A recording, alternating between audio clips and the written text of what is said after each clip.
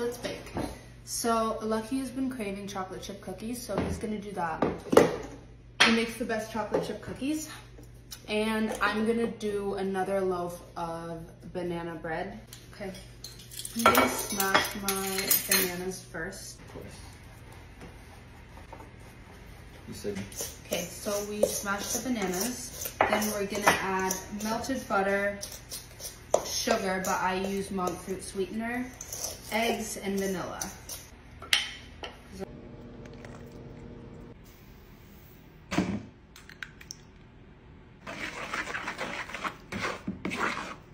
Powder, baking soda, sprinkle some cinnamon.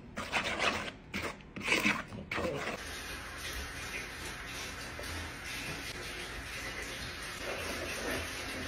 Baking is like kind of therapeutic a little bit. Banana bread dough is done. I'm gonna add some chocolate chips. Lucky's combining sugar. What else? That has sugar, butter, and eggs in there. Cute. I made a mistake. What'd you do? I only used 2 bananas and I should have used 3 to 4. It's gonna be fun, right? Okay. Okay, so we added the eggs. Now we gotta mix this shit up.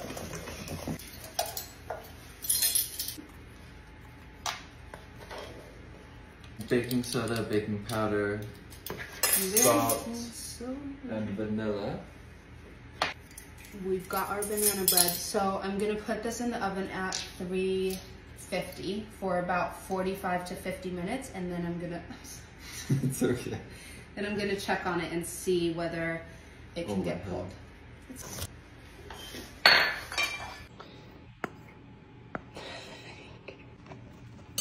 A little bit at a time. Do 2.5 cups of that. That's it. Maybe a little speck. Yeah. Is this satisfaction? Mm-hmm.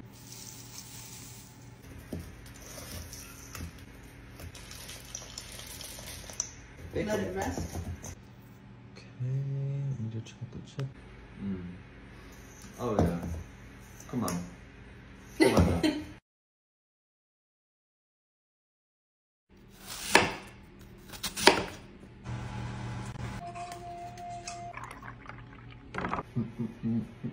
Let's make a lentil soup stew. I don't even know what to call it. Growing up, my mom used to make so many lentil dishes, whether it was curries or stews or soups. It was always so good. So today I was missing her, so I decided to dedicate this dish to her. Diced up some onions, sliced up some garlic. Carrots are a must in any soup I make. I found this Japanese sweet potato laying around, so I decided to throw that in and hope that it goes well, and it did. It was so amazing, and so it added a sweetness to the soup. Put some tomato paste in, beef, bone, and the normal broth. Then I added some razzle-dazzle, threw in my potatoes as well. While that was all cooking, I sliced up some spinach and then put some spices in. I think I did turmeric, cumin, and paprika. Then I added my spinach, and there we are. It might be hot still. Is that good?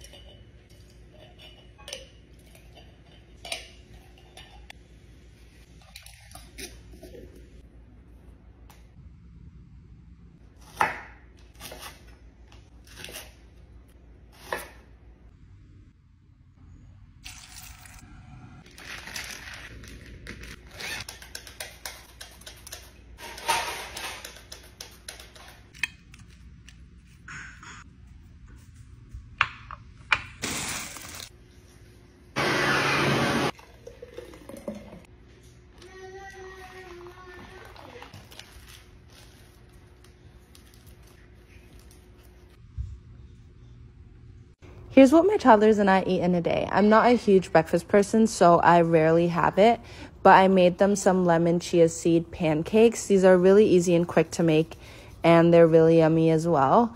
So I made that, and then I gave them some peaches and maple syrup with that. While they ate that, I had a huge glass of lemon water. And then it was time to go to the grocery store. While we were in there, they begged me to get them olives and apple chips. That's what I did, and they had that on the way home. Once we got home, I made them a little snack plate because it was nap time. So it was frozen peas, some hummus and crackers, papaya. Don't ask me about the frozen peas. They just love them. And then they woke up from their nap, and we had a little rice noodle stir fry situation with some turkey, and I made quick pickled cucumbers with that. We snacked on some fruit, and then dinner time rolled around. I made some pasta with veggie sauce. I just found every green vegetable I had and turned it into a sauce with some avocado and pickled onions. I don't have gluten, so I made myself a little lettuce wrapped burger with avocado, chimichurri, pickled onions. These were so easy to make, but so good. And then once the babies went to bed, I had a hot cup of tea and a cassava flour waffle with some blueberry jam. My toddler stumbled into my room this morning, and her first words were mama, jam, and bread. So that's exactly what I did. Growing up, fresh bread and jam was one of my favorite things to eat, so I get it. I started off making some super simple bread and let that rise for 2 to 3 hours while I started on my vanilla peach jam. I went to the grocery store a couple days ago and I saw that peaches were in season, so I bought 6 pounds. What do you do with 6 pounds of peaches? You make jam. So I did exactly that. I gave them a rough chop, added them to the pot, and put some honey, sugar, lemon, and vanilla with it. I let it go for about 20 to 25 minutes, and then I blended it all up. I don't like chunky jam, so that's just a preference thing. Yes, I spilt a lot of it, but it was no big deal. After that, my bread was done rising, so I floured parchment paper and put it on top. I just folded it in itself and put it in my Dutch oven. Well, my pot that doubled as a Dutch oven, and it came out perfectly crispy but soft on the inside. At this point, everyone was getting really excited, so I buttered up the bread, added my vanilla peach jam, and they requested some strawberries on top. It was delicious. These are the best pitas you'll ever have in your life.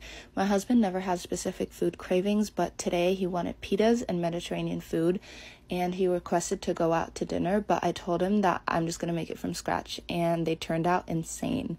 I started off with my pita dough and kneaded that for about 10 minutes. Yes, it definitely was an arm workout, but it was totally worth it. And I put that in a bowl, covered it, let it sit until it doubled in size. Then I divided the dough and formed them into little balls, let those sit for another 10 minutes, and then started rolling them out. I greased up a pan and put my dough in, flipped it over, and let it go until it puffed up. That's how I knew they were done. They were so good. I decided to pair it with a little cucumber, tomato, parsley salad, so I chopped up all those ingredients really fine, added some olive oil, lemon, salt, and pepper, and I marinated some chicken in my turmeric yogurt marinade that I had going while I was making the salad. I also decided to make some homemade hummus with olive oil, paprika. It was like a roasted garlic type hummus. Sliced up the chicken and we were good to go. This meal was insane. I was scrolling through my camera roll and came across this pavlova my sister and brother-in-law made, and I started craving it, so I had to try to make it. Was this perfect? Definitely not. But for my first attempt at making this, I think it was pretty solid. I think where I went wrong was my egg whites weren't room temperature, so they didn't form those perfect stiff peaks. But nevertheless, it still turned out so good. I added egg whites, sugar, whipped those up, then folded in some cornstarch and white vinegar. I put them on some parchment paper and dented the middle so that the rims were higher. Then I put them in the oven for 30 minutes, turned my oven off, left them in for another 30 minutes while I cut up all my fruit and made this coconut whipped cream. It was just coconut cream, a little bit of powdered sugar, and some vanilla. this tasted like ice cream. It was so good. Then I layered on my fruit, and if you have passion fruit laying around, trust me, it is a game changer on these. So I popped some of that on, and these were insane. Everyone in the house loved them, and they tasted like marshmallows. The perfect treat. The other day, I was in Barnes & Noble, and I walked past the cookbook section. This one Persian cookbook was staring straight at me, so I had to open it up, and I found this golden raisin meatball recipe, and this was absolutely delicious. I added some ground beef, ground lamb, chickpea flour, some spices, carrots, and onions, gave that a really good mix, and formed them into little ovals. After I was done with that, I put them in the fridge to rest while I got started on my sauce. I cut up some red onion, that was all I had, and sauteed that in some olive oil. Added some turmeric and dried mint to it, a lot of dried mint. Gave that a good little mix and added some vinegar, lemon juice, and water. Let that come to simmer and just let it go while I was frying the meatballs. Made sure to get a good char on those and pop them in the sauce after to simmer for about 45 to 50 minutes. I also added some golden raisins, and these were so good. My absolute favorite waffles. They're dairy-free, gluten-free, and also AIP compliant if you are following that diet. I added some cassava flour, collagen, baking powder, and coconut milk. Oh, also apple cider vinegar and maple syrup into a bowl and gave that a good mix. You kind of want your dough to be a little bit more runny. Then I popped that in my waffle maker and had these insane waffles. I usually put some blueberry compote on top. That's just my favorite way to eat them, but you can eat them however you like. I had a very specific salad craving, but I also wanted something warm, so I decided to make a baked salad. I chopped up some asparagus, ribbons, some carrots, and then I started seasoning all of my ingredients. So for the kale, I just did olive oil, pepper, and salt. And then for the chickpeas, I did some cumin, paprika, cayenne, and coriander. And then for the carrots, I did harissa, mint, salt, and some maple syrup. I love when carrots are a little sweet. And then asparagus, I kept super simple with salt, pepper, and some dried chives. Then I put the chickpeas and asparagus on the baking sheet because they would take the longest, and made my dressing in the meantime with some olive oil, lemon, garlic powder, pepper, salt, and some Dijon and cilantro. I also added ginger, put the lid on, and gave it a really good shake. Then I pulled up my veg and added my kale and carrots to it and put it in the oven for another 10-ish minutes. I would just keep an eye on it so that it doesn't go too crispy. Then I mandolined some onions, chilies, and cut up some prosciutto. I love fried prosciutto. If you haven't tried it, give it a go. And then I added a generous amount of olive oil to the pan and fried my chilies and shallots in it until they were golden and kind of crispy. By that time, it was time to assemble the salad, so I put the kale, carrots, asparagus, chickpeas in the bowl and finished it off with the prosciutto and fried shallots and chili. This was so incredibly good. The dressing was a perfect match to all the other vegetables, and I highly recommend this if you haven't had a baked salad before. You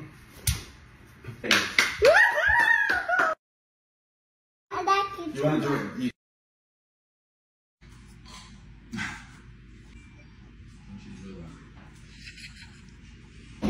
Yep, schmuck. Okay.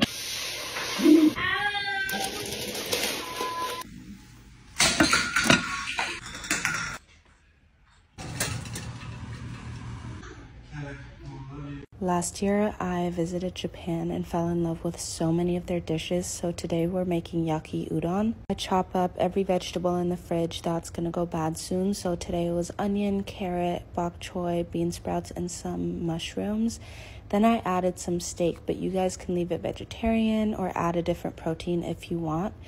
Then after that, I make my sauce, which is dark soy, some sesame oil, mirin, a splash of rice vinegar, and some brown sugar and oyster sauce. Then I get my wok really hot and throw in my steak. I let that fry for about 30 seconds before adding in my onions and mushrooms. I also add a tablespoon of that sauce and just let it fry for a second. Then I add all my other vegetables in while I boil my udon. They don't take long, about a minute, so keep an eye on it so that they don't get too overcooked. I add those to the pan with the rest of my sauce, and while that fries for another 2-ish minutes, I chop up my green onions and add those. This meal comes together in less than 20 minutes, and it is so good and so comforting. Soup season is right around the corner, so I've been trying to make as many salads as I possibly can, and I made this sweet potato noodle salad with a miso lemon dressing. I started by shredding off some purple cabbage and slicing some cucumber and carrot. Then I sliced up 2 green onions and moved on to my purple kale. I took the stems off, gave it a good wash, and then chopped it really small. I then make my dressing. I put in miso, lemon, a good amount of sesame oil. Don't be afraid of that. I added some coconut aminos, but you can also do soy sauce, rice vinegar, ginger, sea salt, and then a sweetener of choice. I did some maple syrup. Closed the jar, gave it a really good shake. Make sure that you get it really, really mixed because the miso can get clumpy. I had some chicken that I just shredded up, and then I cooked my sweet potato noodles.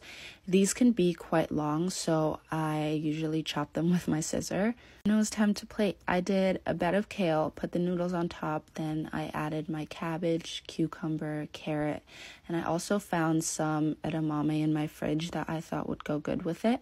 So I put that on top, and then I added a lot of cilantro. I know it's a hot topic, so do as you please. And then my dressing on top. This was so easy to make and so good. Mango sticky rice is all I can think about, and after ordering it and getting the tiniest portion, I just decided to make it myself. We buy a lot of mangoes when they're in season, so I started off by making some mango ice cream. I diced up my mango, added them to a blender with some sweetener and lemon, gave that a good blend, then combined some heavy cream, milk, and some sugar, added my mango puree, and let that chill in the fridge before transferring it over to my ice cream churner. I churned it for about 20 to 30 minutes until it reached a soft serve consistency, and then I popped that in the freezer while I got started on my sticky rice. I had the rice soaking the night before and added it to my steamer. I let that steam while I started on my coconut sauce that was going to go in with the rice, which was coconut milk and some sweetener and a pinch of salt. Once my rice was finished steaming, I added my coconut milk to it, covered it, and just let it sit while I made thicker coconut sauce to go on top of the rice. I let that reduce on the stove while I finished up prepping all of my other things, which was slicing some mango. And by this time, my rice had soaked up all of that coconut milk, so it was time to plate. I put down my rice, added my mango, added some of that coconut cream on top with some sesame seeds, and then obviously had to pull out my mango ice cream. The cold ice cream went perfectly with the warm rice, and this was absolutely divine. Everyone loves French toast in my house, so when my toddlers requested it this morning, I decided to just make it for them. I started off by making my brioche bread by adding some yeast, flour, milk to my bowl and letting that activate. Then I added in all of my eggs, some more flour, and kneaded that dough until it all came together. Once it started coming together and forming a dough, I cut up some butter and slowly dropped that in until it was all incorporated. Then I covered that and let that rise until it was doubled in size before portioning it off in 3 portions. I rolled those out until they were about 9 inches long. I pinched the top together and then braided it up and tucked the bottom under so it would create a seal. I placed my dough into my loaf pan and let that rise until it was about doubled in size. In the meantime, I prepped my mixed berry compote by combining some frozen berries with some maple syrup and lemon juice and letting that reduce on the stove. Once that came together, I transferred it over and let that cool in my bowl. I brushed my brioche with some egg wash and popped that in the oven for about 35 minutes before pulling it out. I let that cool while I made a quick whipped cream, because who doesn't love French toast with whipped cream on top? At this point, my bread was cool enough to slice, so I cut it into slices, making sure that they weren't too thin before I combined my egg with some heavy whipping cream, vanilla, and cinnamon to dip my bread in. I coated both sides and then placed my bread in a buttered up pan. I fried it until it was golden brown, and then it was time to plate. I put my French toast down, topped it with the mixed berry compote, whipped cream, and it also had some passion fruit lying around, and the kids love it, so I put that on top, and they absolutely loved it. Here's everything I eat in a day as someone that loves to cook but is also 37 weeks pregnant. I start off with some herbal tea and then take my prenatals. I hate the taste of water, so I mixed in some apple juice today. I was also craving some fresh pressed orange juice, so I made that and then got started on breakfast. Crepes are so much better than pancakes, so today I made a rooibos tea crepe with some vanilla peach puree that I had in the fridge and topped it with some strawberries. These flavors together really hit the spot. I ended up making a banana date milkshake before moving on to making my lunch. You guys know I need to have my midday beverage, so today we did a blueberry vanilla iced tea. For lunch, I wanted something just light and refreshing and super simple, so I made a crispy rice salad. I chopped up a bunch of vegetables I had in the fridge, which was cucumber, carrot, some purple radishes, edamame, green onions, cilantro, and then I had some leftover rice as well that I crisped up in my pan before adding my sesame miso dressing and also some chilies. I gave that a good toss and then remembered that I also cut up some avocado, so I added that on top. I had some errands to run, so for dinner I made a slow roasted Mediterranean lamb, popped that in my Dutch oven with some warming spices and let that go for about 3 hours. I wanted something sweet, so I cut up some mango, papaya, and I made a coconut mousse with some coconut sugar on top. When the lamb was close to being done, I made my flatbread dough and let that rest for about 30 minutes while I made my date gremolata. When my lamb was tender and falling apart, I shredded it up and returned it back to the pot to soak up all the juices while I fried up all of my flatbreads. This meal, you guys, was so good. So I put down my flatbread, some lamb on top, my date gremolata. I added some fresh parsley and some chili, also a sprinkle of sumac. Wow. And then I was craving some cereal. My husband's been on a real ice cream kick lately. We ran out of ice cream, so I decided to combine two of his favorite things, ice cream and cinnamon rolls, and make a cinnamon roll ice cream.